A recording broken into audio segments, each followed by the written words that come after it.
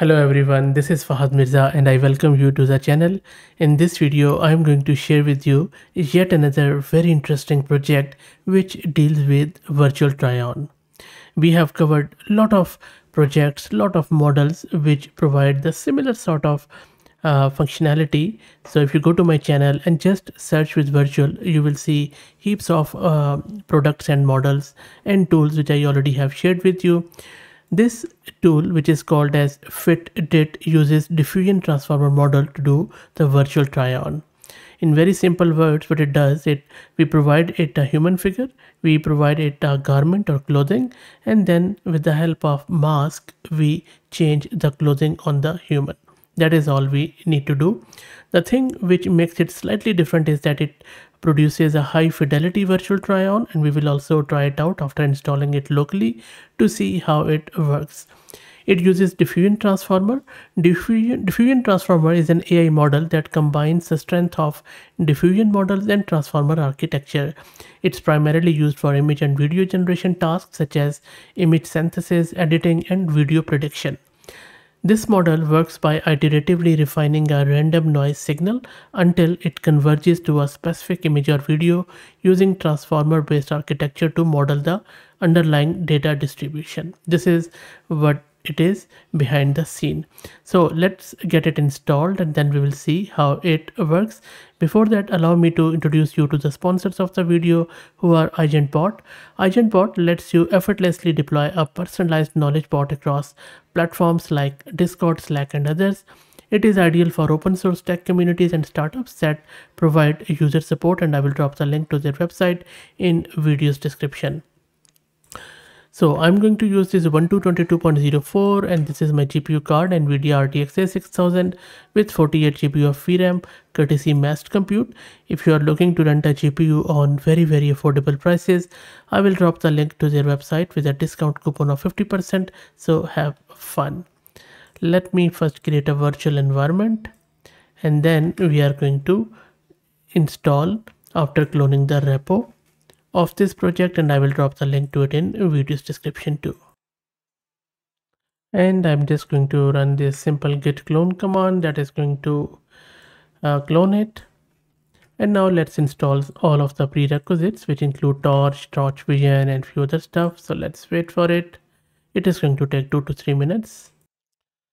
And everything is installed now. Next up, we need to launch the Gradio GUI with the help of this command from the root of the repo. And the first time when you will run it, it is going to download this model. The size is just close to 3.83 gig. Let's wait for it. And then it also seems to download some auxiliary models which are not that huge, except this main model, I guess, which is the first shard is around 10 gig. So let's see what is the size of the other shard. Other shard is small, so the size is around 10 gig, which is good. And now it is loading it onto our GPU. And the model is now running locally, FitDiT on our local system. Let's try to get it installed. Running, access it in the browser at local Gradio port, and there you go, it is running. Looks really cool. Awesome. Okay, so now let me first show you an example which they have shared from the repo. So first up, what I'm going to do, I'm just going to select this human, and then if I go up, you will see that the human is there. Now in order to run it, all we need to do is to make sure that upper body is selected. Let's change her shirt, and for shirt I'm just going to select maybe this shirt, and then the first step is to run the mask. So once you click it, it is going to generate the mask here in this bottom section automatically. And if you can also draw it by yourself by using this draw tool. There you go. So it has automatically generated. Normally it creates a pretty good mask, which I have seen. And if you're not happy, you can just simply move these sliders here to adjust it. But I find these sliders a bit awkward, so I don't really use them. So let's click on run try on, and then you will see that now she will be wearing this shirt. Here the output should be coming up. While that happens, let's quickly check the VRAM consumption, and then think it already has generated it, but let's check it out. So it is consuming close to 16 gig of VRAM. Okay, there you go. So looks quite good. It's really high fidelity, really like it. Good stuff. The human hasn't changed, neither the face nor, I think this finger, do you think? I don't think so. The finger looks a bit off here, right? The right hand. Yeah, other than that looks okay. This one is quite good. These fingers look a bit off here, otherwise it is fine. Cool. Okay, let's try out another one. So I'm just going to, maybe I will go with the lower body. So let's select this model. Let's go up. Yep, model is there.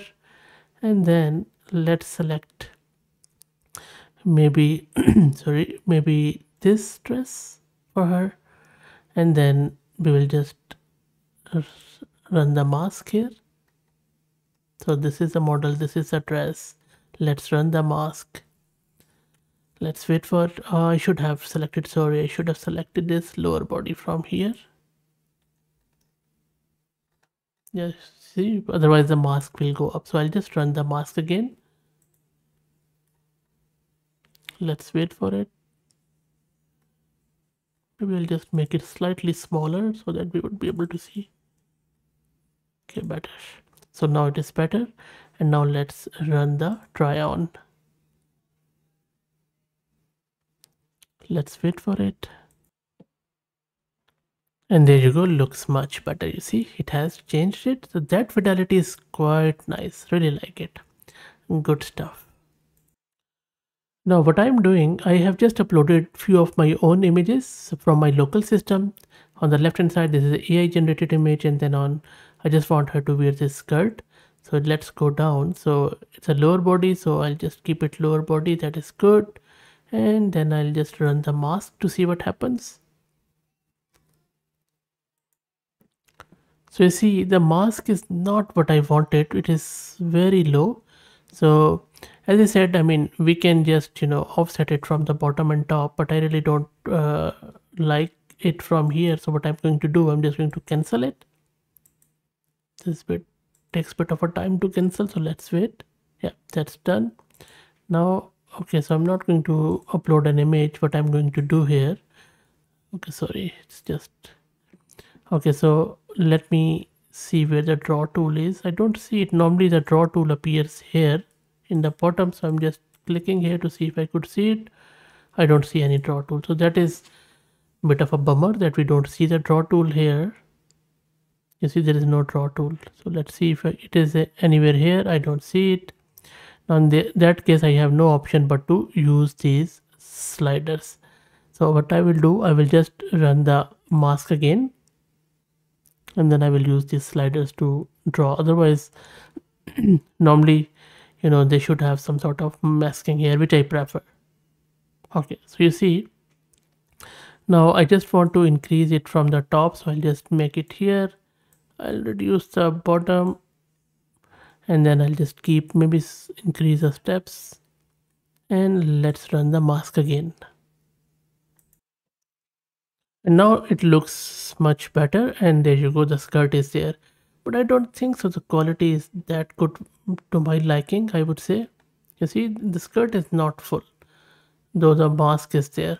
I think they should improve this masking. Instead of running the mask by themselves, they should let us draw the mask with the masking tool, because this automatic masking is simply not good enough, especially on the custom images, in my opinion. It might work with all of these curated examples, but when we try with our own examples, I don't think so it is good enough. And I'm just giving you the very, very honest opinion, and without editing anything. So let's try out one final example. I'm just going to cancel these.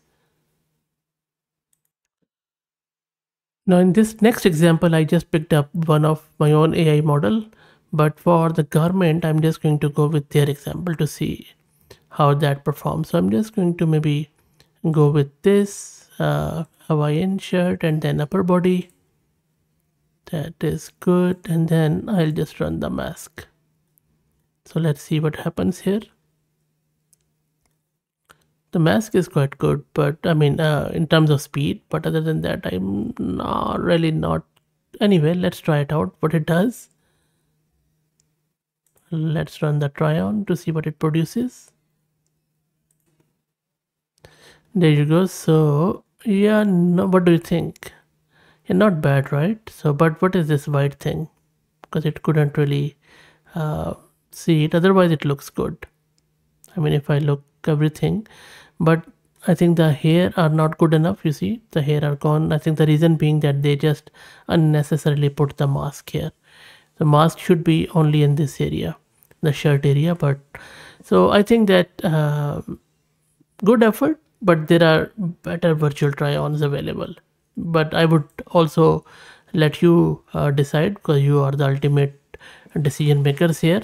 So let me know, what do you think about it. If you like the content, please consider subscribing to the channel. If you're already subscribed, please share it among your network, as it helps. Thank you for watching.